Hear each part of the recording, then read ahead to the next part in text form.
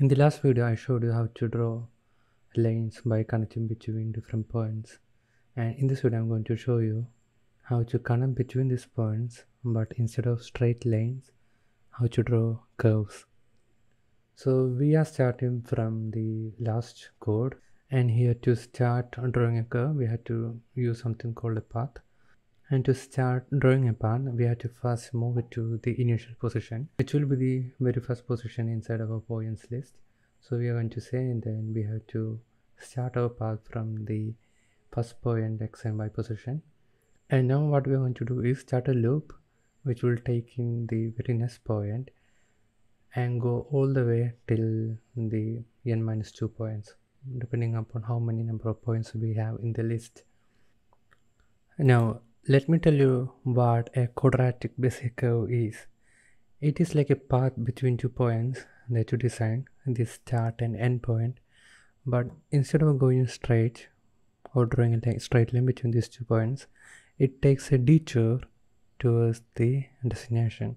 So you can imagine it is like a curve from the start point to the end point.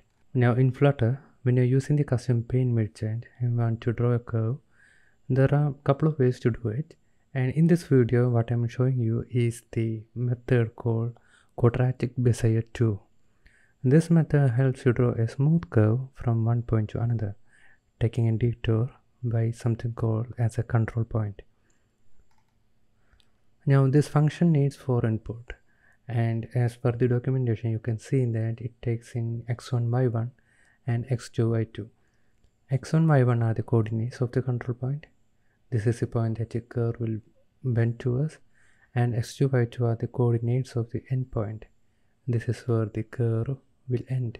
So basically when you call this QuadraticBezierCurve method, it draws a curve from the current point bending towards the x1 and y1.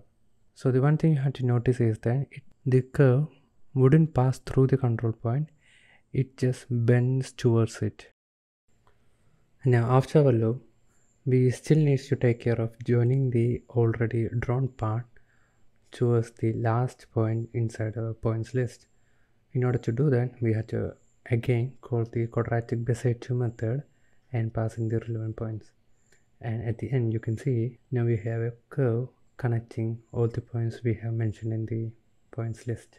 And if I add another point to the points list, you can see that it is also drawing.